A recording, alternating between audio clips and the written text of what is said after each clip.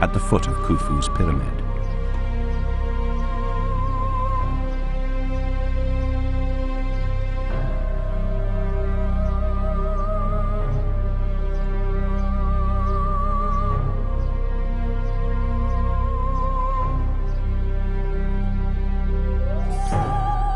The king's coffin was of aromatic cedar, a rare and precious wood.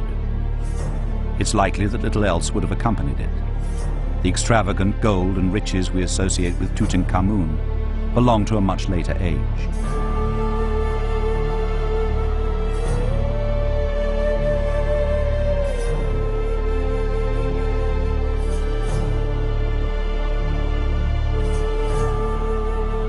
The coffin was unloaded on the quayside before what the pyramid texts call the doors of heaven.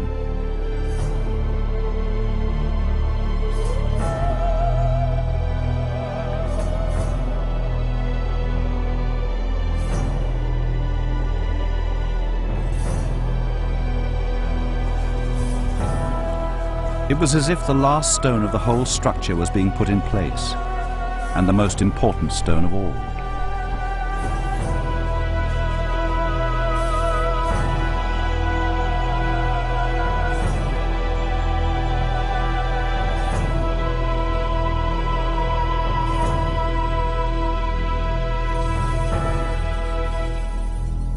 According to the ancient ritual, the coffin would almost certainly have been taken to the subterranean chamber first, and then to the chamber above it. The final part of the journey would have been to take the coffin to the third chamber.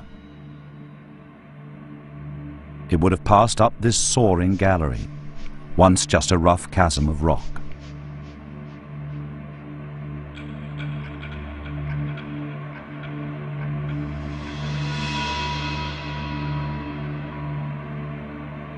At last, the coffin was brought into the upper chamber, the king's chamber itself, and beneath Nacht's great granite roof, it was laid in the sarcophagus.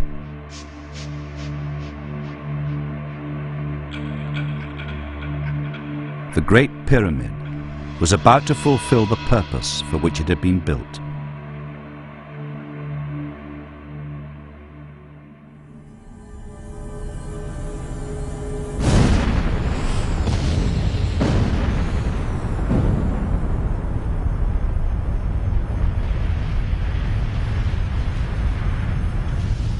The king had finally gone forth among the indestructibles.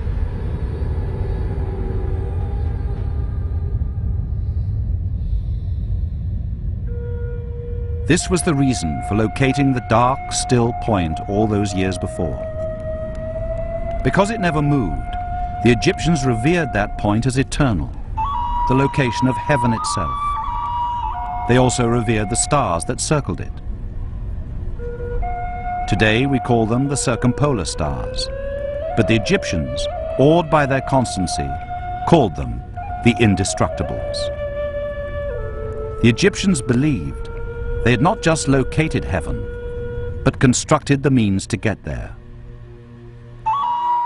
And the proof of that fantastic ambition is built into the very fabric of the pyramid itself.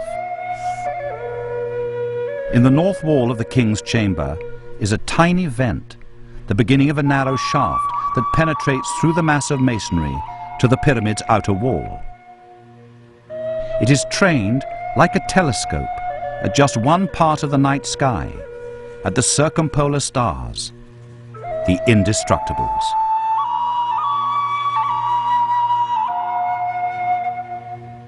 Khufu's builders believed they had constructed a resurrection machine, a machine that secured eternity, and not just for their king.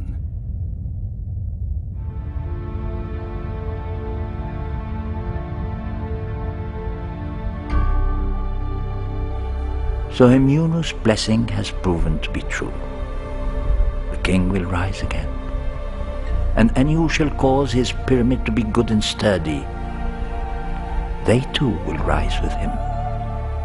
They will share eternal possession of his crown.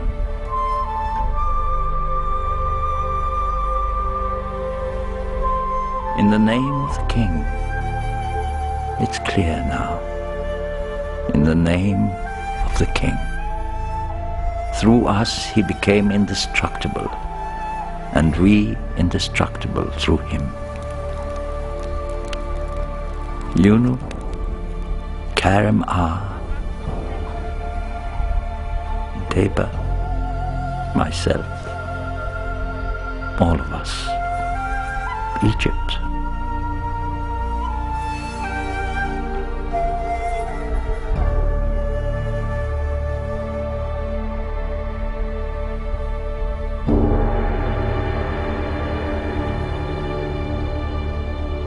The king is gone, but remains with us and we with him. As sure as the flooding of the Nile, the wheel continues to turn, and nothing and nobody can ever really be lost.